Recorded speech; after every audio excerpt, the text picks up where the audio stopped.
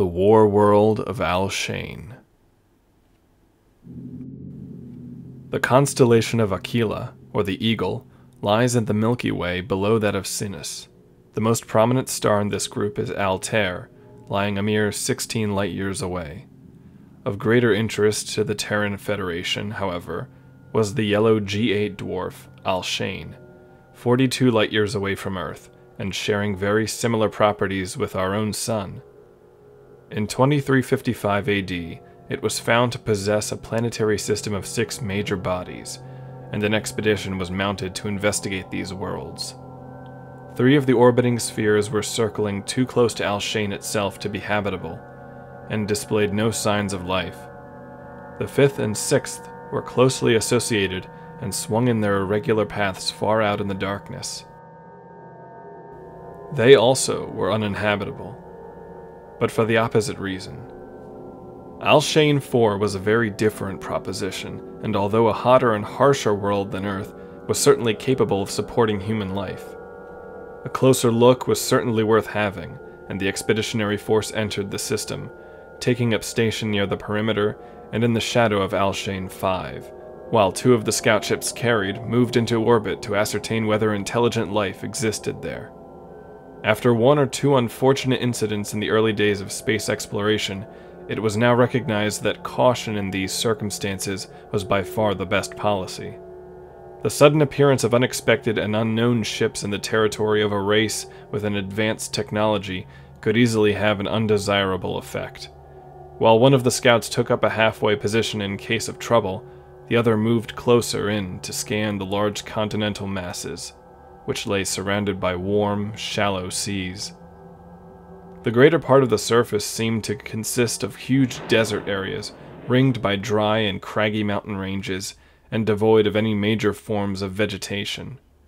In the more temperate latitudes, the terrain was primarily scrubland, streaked with ribbons of richer growth, which mark the paths of a number of sluggish, soil-laden rivers.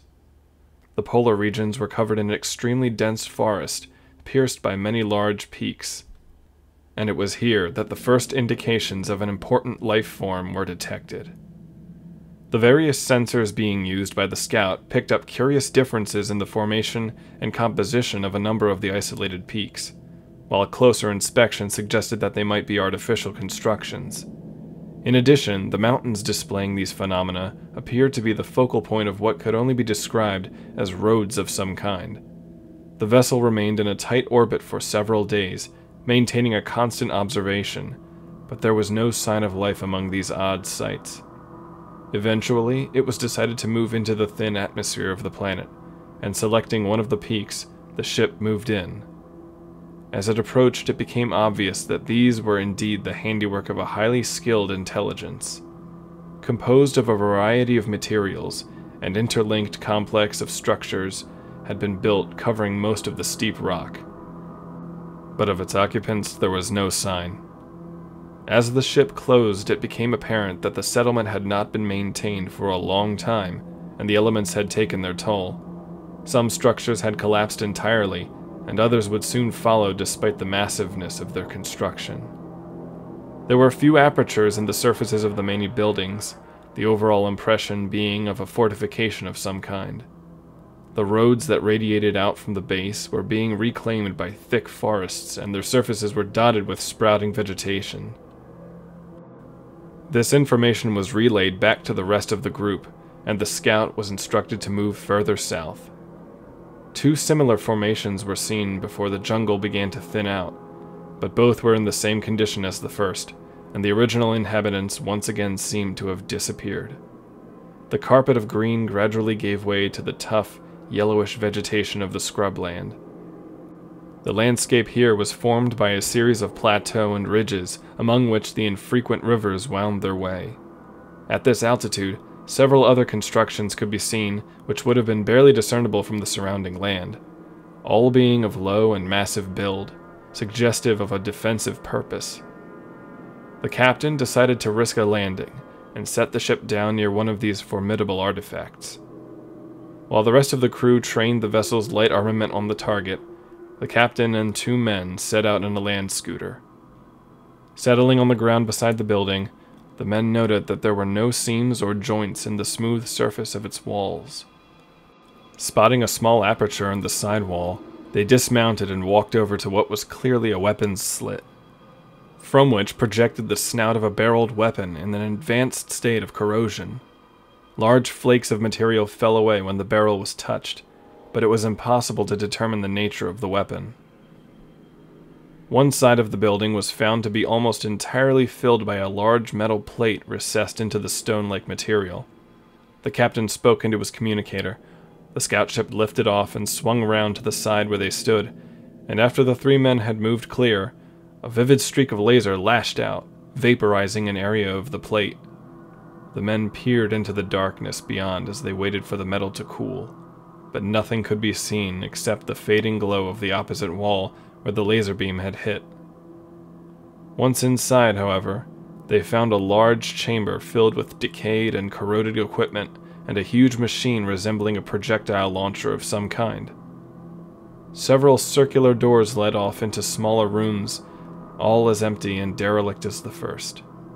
Whoever had been responsible for creating this grim structure had made it for creatures of considerable size, to judge by the doorways and passages. They returned to the ship to make their report, and were told to await the arrival of the other scout ship, which arrived overhead 8 hours later. Together, the ships moved off further south towards the great desert plains, searching for any sign of movement on the ground beneath. Suddenly, a scanner operator shouted. In the lee of a ridge ahead stood a group of extraordinary structures, unlike any they had seen so far. Each one was different but shared a common style, the general impression being of a clump of huge plants. One of the scouts landed nearby as the other hovered above, and while some of the crew remained to handle the weapons systems, the rest set out on the scooters towards the gaunt, dark towers ahead. As they approached, they saw that the entire complex was made of a metal, with the slender stems of the structures supporting a much larger mass of domes and spheres.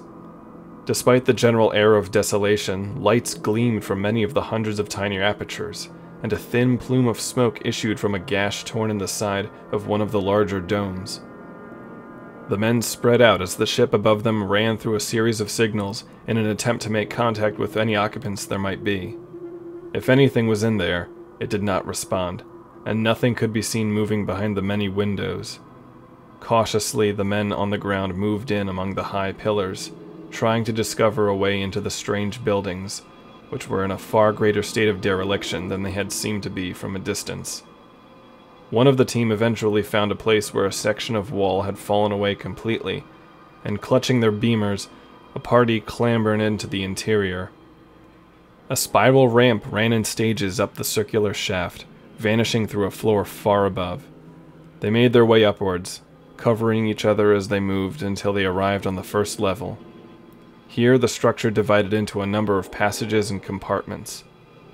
Although there were quite a few lights operating, it began to seem likely that these were energized by a self-replenishing power source, for the general air was one of emptiness and neglect. Nearly all the compartments were devoid of any signs of habitation, and contained no fittings or equipment of any description. Some, however, were filled with banks of equipment, but their functions were obscure, particularly in view of their advanced state of decay. One of the team suddenly noticed that the sand, which had entered via the many cracks in the structure and now lay in a thick carpet over the floors of the rooms, had in some places been disturbed. The men gripped their weapons, looking apprehensively around them at the dozens of empty corridors and chambers. As they stood there, they became aware of a host of small sounds previously unnoticed against the subdued hum of the unseen power source. Carefully and silently, they moved more quickly among the maze of passages, climbing up from level to level. The intermittent noises were more audible now, and in some places, a haze of dust hung in the shafts of light which penetrated from breaks in the outer skin. One of the men glimpsed a sudden movement in the entrance to a room and shouted as a large metallic object hurtled towards them, glancing off a wall with a resounding clang before thumping onto the dusty floor. Reacting instinctively, the entire party threw themselves down and fired a fusillade of shots into the chamber. There was the sound of a body falling inside, and two men dashed to the doorway. Peering round the edge, they saw a large, sandy-furred creature lying slumped on the floor. A blast beam had torn a hole in its side from which a thin, pinkish fluid leaked into the dust. Some 8 feet in height and powerfully built, the bulky body appeared to be covered in a leathery, scaled skin with wiry fur growing from the joints between the large scales. The 4 legs were curiously slender, terminating in a number of delicate finger-like projections, while the head was large and set close to the heavy shoulders. The front of the head was dominated by a broad slit fringed with a fine down, and a flap of skin covered a mouth equipped with an armory of triangular, razor-sharp teeth. The eyes were set wide in the skull and seemed to be covered in a translucent membrane. The men had gathered round to stare at the huddled form when there was a shrill whistling and the huge bulk of another of the creatures hurtled in through the door, swinging a heavy metal bar which crushed the skull of the nearest man and sent him sprawling against a wall. 3 blasters erupted and the enormous shape dissolved, its remnants crashing into the group and bowling them over like skittles.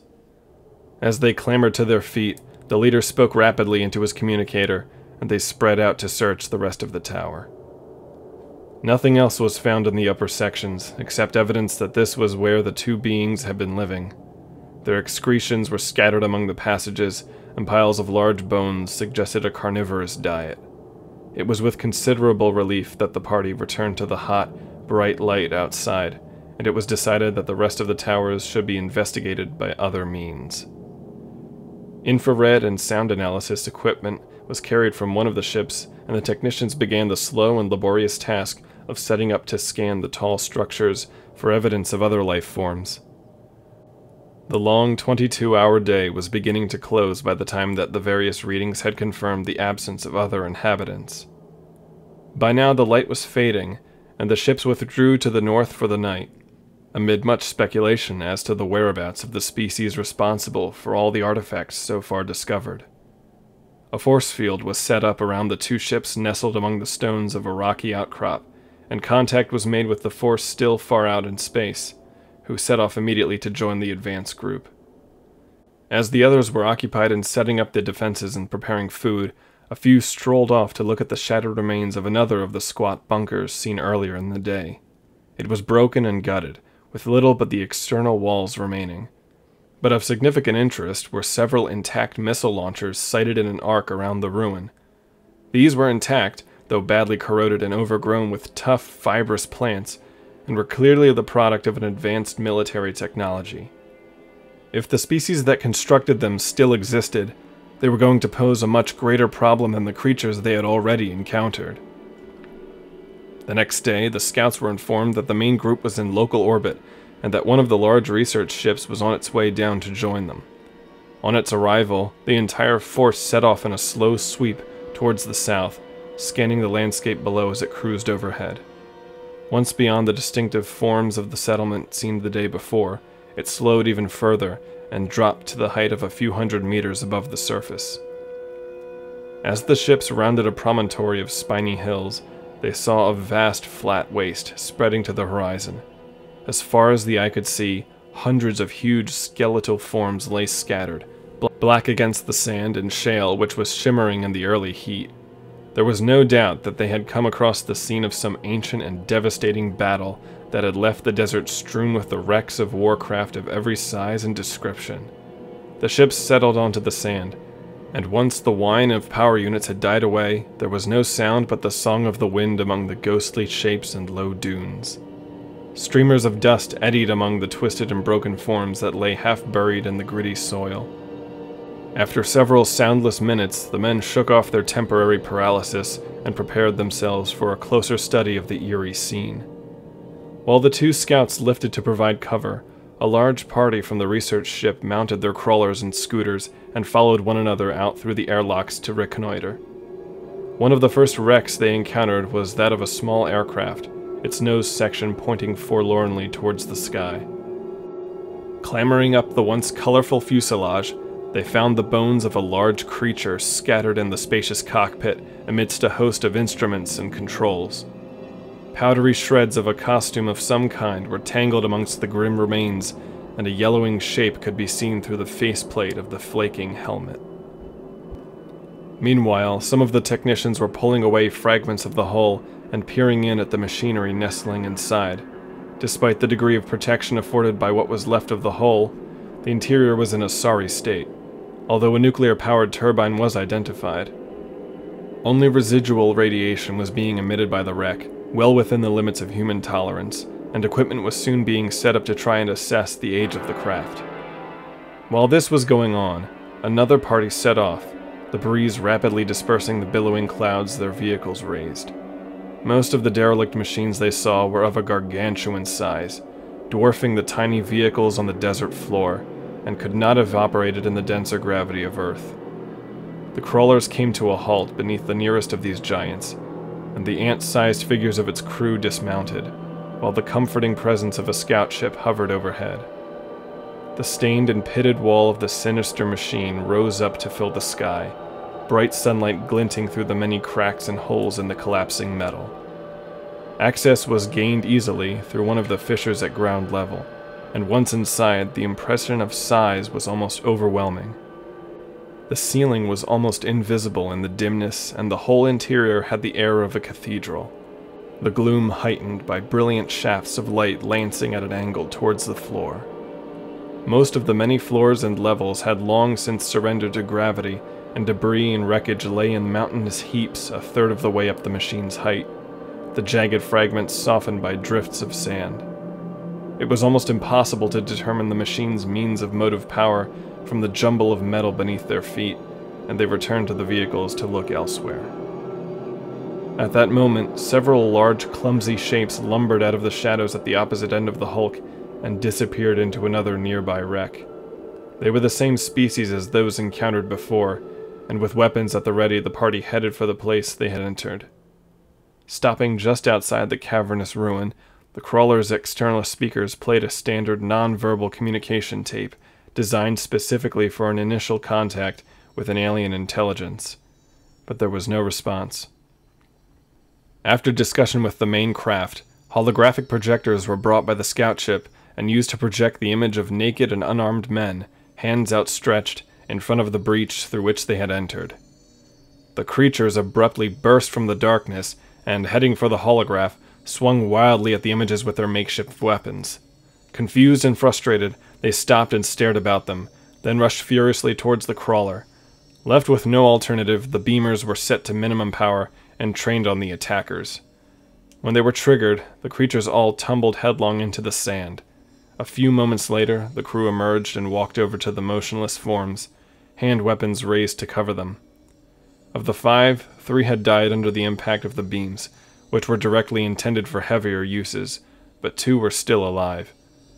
The medical team was rushed to the spot, and while they set about establishing the biological nature of the creatures, a temporary research shelter was hastily erected around them. As fast as the equipment could be brought in, it was plugged into the bodies, and while a computer was busily working out their physical makeup, the floor was slipped into place, the sand and dust sucked out, and the whole airtight unit sealed. Guards stood by in case the creatures recovered before the computer could work out the drug formulae necessary to keep them sedated, but they were not required. By the time the answers were coming in, it was already clear that both beings had suffered extensive internal injuries and were unlikely to survive long. Once this was known, telepath records were linked to the creatures' brains. By introducing thousands of visual images into their minds and recording the resulting neural response patterns, an electroscopic language could be created. This being entirely a computerized function, a basic neural vocabulary could be established in 2 or 3 hours. It was then a case of inputting appropriate groups of stimuli to form specific questions, and then decoding the reply in terms of the established visual vocabulary. Although it is extremely difficult to frame and interpret complex or specialized information by this means, the method is entirely suitable for gaining a generalized insight into background, and is widely used in breaking down linguistic barriers between alien races. Once the language had been established, the lengthy process of interrogation began, and piece by piece, a remarkable picture emerged. Bearing in mind that these creatures would probably possess only local knowledge, they appeared to be aware of facts that they were unlikely to have known through personal experience. This suggested that they must have either had strong racial memories, or been the recipients of knowledge passed on from earlier generations. In any event, the picture that was built up was one which went back a considerable time. It appears that these creatures were the direct descendants of a sentient and advanced species which had represented the highest evolutionary form existing on this world. They were carnivorous, and the extremely limited resources of their harsh environment had led to the evolution of an aggressive and competitive race. The sparseness of other life forms and the restricted food chains, allied to a high reproductive rate, had resulted in the species becoming primarily cannibalistic. Although the level of technological ability was advanced enough to enable the race to exploit the geophysical resources of the planet, it could not create a solution to compensate for the acutely limited biological resources. Science was therefore harnessed to the end of achieving the dominance of one tribal group over another. Inevitably, individual societies had polarized, until virtually all the tribal groups had allied themselves to one camp or another. The planet had eventually become the battleground for an ever more sophisticated and apparently interminable war. The litter of wrecks and ruins which can be found over the entire planet dates from many periods of this war, the end of which only came when the protagonists had succeeded in virtually wiping each other out. Nuclear weapons had eventually been developed, these ultimately ending the escalation. Even now, they were responsible for the uninhabitable and still fiercely radioactive belts in the equatorial regions. The few survivors had been scattered and had eventually regressed. Their already limited resources were now even more depleted, and the struggle to survive had become even more intense. As a result, even family units failed to develop satisfactorily, and a group of creatures as large as the one encountered proved to be a rarity. Not all this information was extracted from the survivors, who died fairly soon after the investigation began, but enough learned for subsequent explorations and studies to fill out the rest.